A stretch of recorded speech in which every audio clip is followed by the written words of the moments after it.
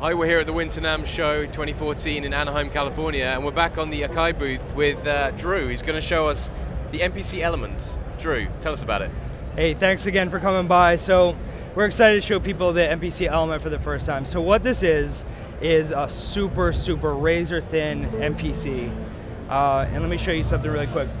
Hot swappable. So, you know, I tell this story a lot, but sometimes I'm sitting in the airport, busting out a beat, and my flight gets called. So one move, my case is attached, throw that in my bag, laptop down, I'm off and running.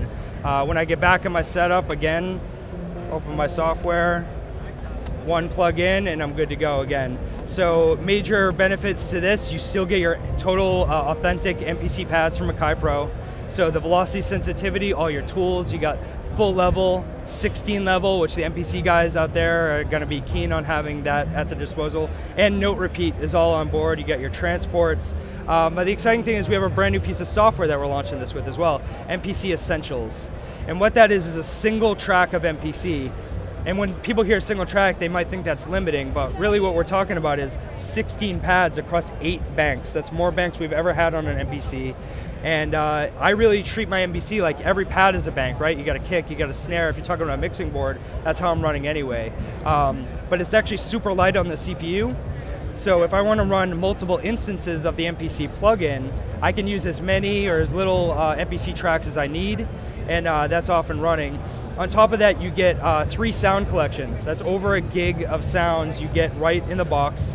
Like I said, the whole package is $150. Each of those sound collections are $50 a piece.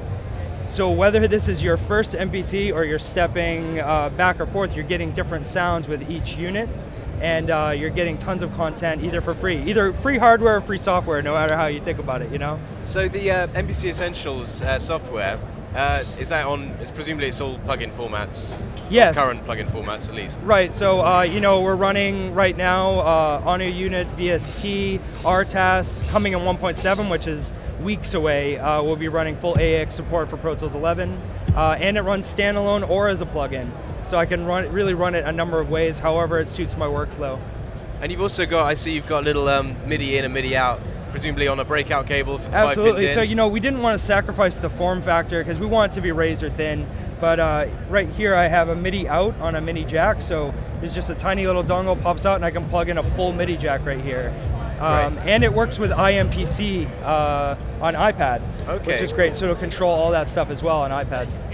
And also, I mean, it's very thin, it's a very thin looking thing, so it's worth noting that it's actually quite robust, isn't it? I mean, it's got you know, I always invite people to give it a twist because it's solid metal. The build quality is, you know, what people expect to see from a Akai professional. We make the best stuff in the business, the best pads, and this we want to make sure it holds up. You don't want something to throw in your bag and fall apart, right? No. So solid metal top, you know, it's really robust.